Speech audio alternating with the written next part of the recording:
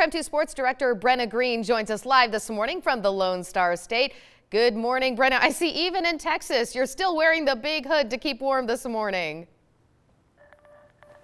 Yeah, you think you'd come to Texas and it would be balmy. No, it's raining. It's in the 30s. Thankfully, this is going to turn around for the national championship game. It's supposed to be sunny and 60 that day. We are right outside Toyota Stadium where the national championship game is going to be held in just about 48 hours. Just as we left Eastern Washington yesterday to head to Frisco, so did the Eastern Washington Eagles. They loaded their bus around noon yesterday and took off from Cheney. They're here now, and we're going to get to talk to them more today. But before they left yesterday, we also got to chat with the team during a moment that Ferris alum Cole Carstetter said it finally made what is about to happen Saturday feel even more real. It's really exciting. This only happened, twice in school history, so it's really special. And, talking to some old guys that used to, play, and some guys that, we used to know and coach for us, talking to them, it just makes it that much more special, And then once you see all these fans come out here, you really start to get a feel for, this is the national championship now. It's starting to build a little bit.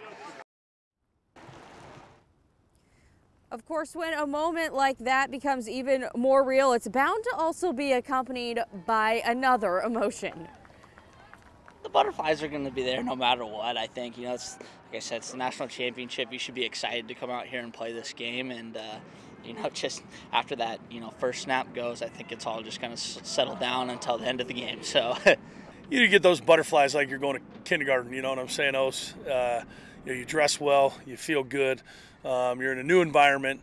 Play a new team, another champion in this playoff year, 2018, our fourth, and so it's good. These guys are ready. We'll get a good practice, good sweat in tomorrow, Friday walkthrough, and then we'll be ready to go Saturday. But this team insists, even though no one playing has ever been on this big of a stage before, they're going to be able to manage such a hectic and crazy week. I think it comes with experience. Me being here 6 years, I've just kind of learned how to control my emotions and handle it well. But, being on a new stage, it's just something I got to embrace on the fly.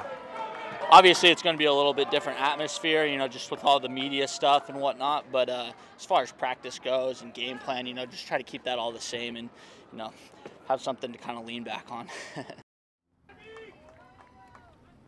One final note, just like the WSU team we were down here covering in Texas just a few days ago, this Eastern team also definitely knows how to have fun, and that's not going to change here in Frisco either. There's got to be some fun, but there's also got to be some professionalism. I think we've done a great balance of that the entire year, before practice, during practice, and after practice. And so couldn't be happier for the guys. They've earned the moment. This isn't deserved. This is earned, and we've got to have some fun. So we've got to have some smiles along the way. That's the way it's always been here, that we'll continue to do it that way.